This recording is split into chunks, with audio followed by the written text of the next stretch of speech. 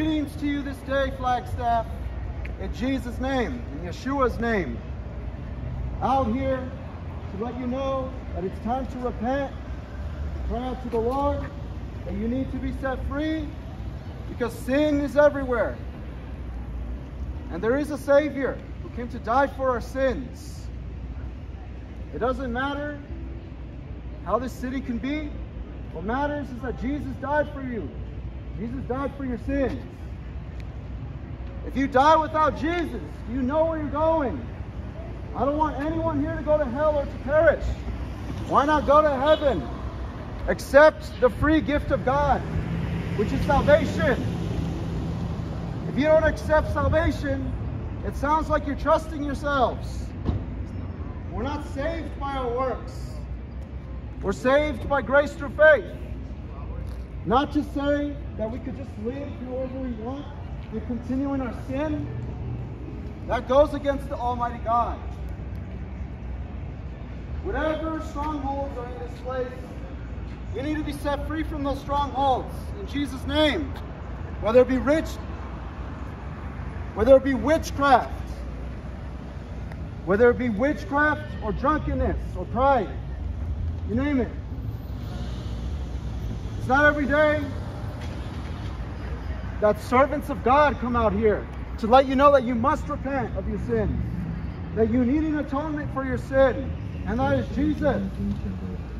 If you will humble yourselves, God will heal you. God will heal this land. But many have walked away from the Lord, become so distant of the Lord because of sin, because of lawlessness that abounds.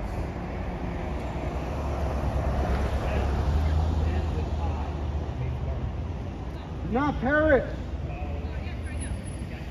Do not become like the people of Israel that rebelled against the Lord their God.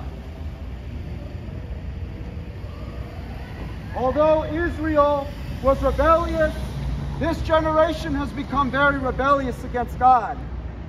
The judgment of God is against you. The judgment of God is what you're going to face if you don't repent, if you don't give your life to Jesus. Because only Jesus can help you escape the wrath of God, the judgment of the Almighty God. Hear the one whose voice is crying out in the wilderness to let you know that only Jesus can save your soul. That Jesus paid a high price on the cross, who was beaten, who was crucified on that cross so that you can live. But yet, many rebel against God, thinking that God loves me even if I continue to sin all day. God hates your sin. God hates my sin. Before I knew Jesus, I was a sinner on my way to hell. I was condemned. Those who don't believe are condemned. But if you believe, you'll be free from condemnation. You could be angry, you could hate God, but when you stand before God, you will not run away. You will cry out to God for mercy and forgiveness and realize that you had a chance, but instead you rejected that chance. You made fun of God. You mocked the grace of God, and you're going to pay for it dearly. You'll pay for it because you enjoy your sin. You think it's enjoyable to be in your pleasures. There's so many things in this life that I regret. I regret all the sins I've committed. That I need Jesus. And because of Jesus, I don't need to be a sinner anymore. I could be a saint. Sinners and saints are not the same. We could try to justify ourselves through pleasure. We could justify ourselves and say, it's okay for me to be a sinner. The Bible clearly states, repent and be converted, so that your sins may be blotted out. I'll continue to tell you about Jesus Christ because He loves you, died for you. I'd rather pay the price Even if I have to get persecuted for my faith. Persecution is real. Persecution is coming to America. And just know, when you follow Jesus, you may die. You're going to die for the faith. You may get locked up in prison for your faith in Jesus. And you cannot be ashamed. You cannot compromise. If you're one way, all the way in for Jesus, you continue all the way in. Don't back out. If you're all the way in, then don't run. Don't run from persecution. You expect to get arrested sometimes when you're preaching the gospel. When you're telling them about Jesus Christ, who was crucified, died on the cross, who was buried and resurrected on the third day. For those of you who have ears, open those ears to hear the truth. That Jesus is the only one who can satisfy your soul. Jesus Christ is the only one you need. He meets your needs. He will never fail you. You could go to crack. You could go to drugs. You could go to meth. You could go to crystals and all that garbage. You could go to palm readers, sorcery, and all that sinful stuff that will lead you to hell, and you still won't be satisfied. All of that is temporary, but for a moment.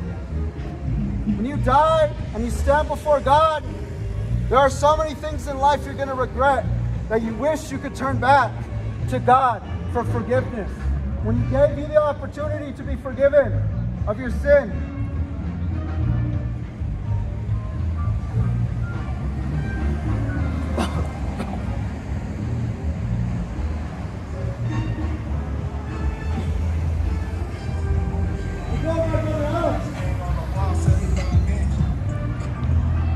I come all the way from Los Angeles, California to preach to you the message that you need a Savior who is Jesus, and that you must repent of your sin before the condemnation comes upon you for eternity. For that's right, since you don't believe and you don't trust in God, you are condemned. But did you know there's a way to be free from condemnation? You could be free from the condemnation by acknowledging what Jesus did on the cross for you.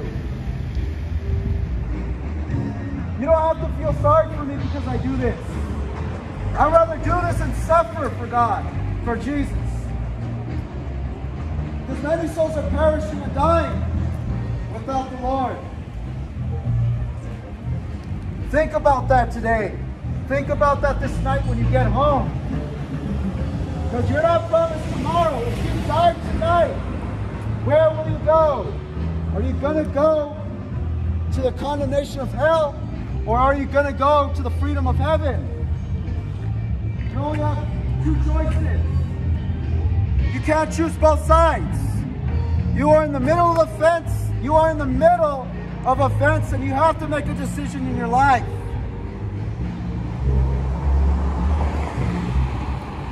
And you tell me, what will you do? What will you do when you face God? We're all going to stand before God. We're all going to be accountable for how we live. When it comes to preaching about Christ and to call others to repent, that's not hate. That's not condemning others, but warning them because you love them.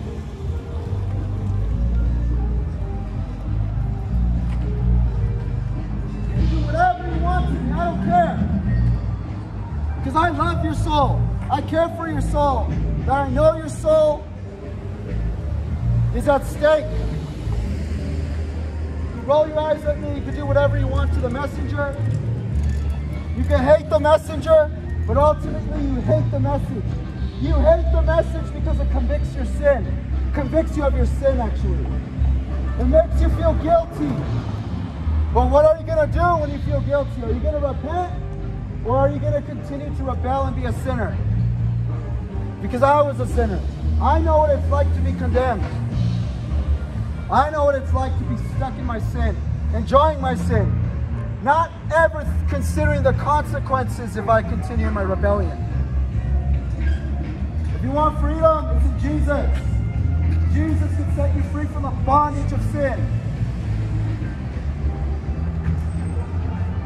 You must know, only Jesus could break the chains of your bondage of sin. So please repent, City of Flagstaff. I plead with you to be free from your strongholds. May you be set free. May you be set free from those strongholds of witchcraft, drunkenness, pride, you name it. Before any of us followers of Jesus existed, there was a man named John the Baptist. Probably some of you might be Christian. Maybe you go to a church and you know who John the Baptist is. He was a great man of God, John the Baptist. This man preached about repentance. He made it clear. Repent, for the kingdom of God is at hand. That is what John the Baptist preached. Jesus also preached that. Even if I was running out of my voice, I still got, even if my voice runs out, I will still give God the glory and the honor and the praise to know that I served him, that I did my best to live my life for him, that I never wanted to be a sinner ever again, that I hate my sin so much, that I hate the wickedness of this world, this broken, fallen world that needs a Savior, that needs deliverance. You can have whatever flags you want. I'm not going to stop you. But consider the consequences for your living lifestyle, your lifestyle of living. Consider those consequences. Because you might not have another chance if you die. I could die any moment as well. And I know I'm going somewhere. I know I'm going to go somewhere. Just remember, life is precious. That we have a short time to live. So we must make a decision and choose a side. Either we're going to serve God, either we serve God, or we're going to serve the devil. Many out in the world are children of the devil. If you want to continue to live like the devil, that's your choice. Or do you want to live like God? Live like the Lord. Don't be a child of the devil anymore, but be a child of God. I used to be a child of the devil. If there's anyone out here who does the type of sacrifice where you sell your soul to the devil, you need to repent. I don't want you to sign a contract with the devil.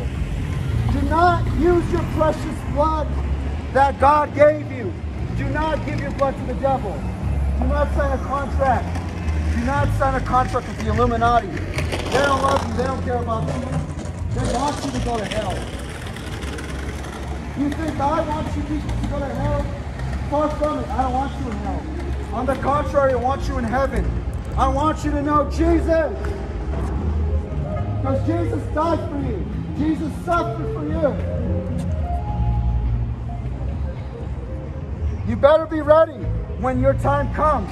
Because I better be ready when my time comes. We all need to be ready when our appointed time comes. We need to be ready for God. And I wonder, who has their name written in the Lamb's Book of Life? If your name is found written in the Lamb's Book of Life, you shall be with Jesus for all eternity. If your name is not found written in the Lamb's Book of Life, if your name is not found in the Lamb's Book of Life, you shall perish and you shall go to the lake of fire. According to what it says in Revelation chapter 20, verse 15. And then there is also, yes, Revelation 20:15. But also Luke 13:3 and Luke 13:5. Luke 13:3 and verse 5. It's all scripture, not my opinion, people. It's not my opinion, it's what scripture says. And if anyone out here says that scripture is corrupt, you just blasphemed God. You spoke blasphemy against the living God by saying that the word of God, that the scriptures are corrupt, that there's a mistake. You must repent. You must repent of your blasphemy. If you don't need Jesus, you trust yourself. You're condemning yourself to hell. Wow. We're not saved by works. We're saved by grace through faith. We're not about a works-based salvation, but a grace through faith salvation. Some of you probably don't like the word works. There's nothing wrong with the word works. Works is something we do after salvation. First salvation, then works. Is this like an art piece or something? We need to realize. What happens when I record the recording? Am I gonna fuck it up? What's going on? There is no turning back. Did he lose a bet or something, man? Cry out to God today, city of Flagstaff, or you will go to hell. Go to heaven instead. It's like Inception, camera for camera, live action. So many of your demons are out there, you wicked devils. You wicked devils and demons need to repent of your abortion and all that garbage that you think you're trying to justify yourselves with. Wicked devils, wicked demons. Come out of these people. Come out of the city. Wicked devils come out. Wicked demons come out. All that witchcraft needs to flee, and drunkenness, and mockery, and blasphemy. You name it. We may be crazy to the world, but we give glory to our God. Jesus Christ, who died on the cross. Jesus Christ, who resurrected from the dead. Jesus Christ is coming again. You have no excuse. You heard what you heard, so now you have to make a decision in your life. What you heard. Either you receive the message that's been told, or you reject the message that you've been told. One way or another, either way, you are going to face God and stand before God to give to an account. We are all on a balance. Do we want to continue to have the weight of our sin? Or do we want to be free from the weight of our sin? Choose Jesus today. Cry out to Jesus and be covered by the precious blood of the Lamb who was slain to cover you of your sin, to take away your sin, to atone for your sin. Take heed, and may God bless you all, and cry out to the Lord, our Messiah, before there's still time. God bless you, and may the peace of Adonai be upon you. Take care.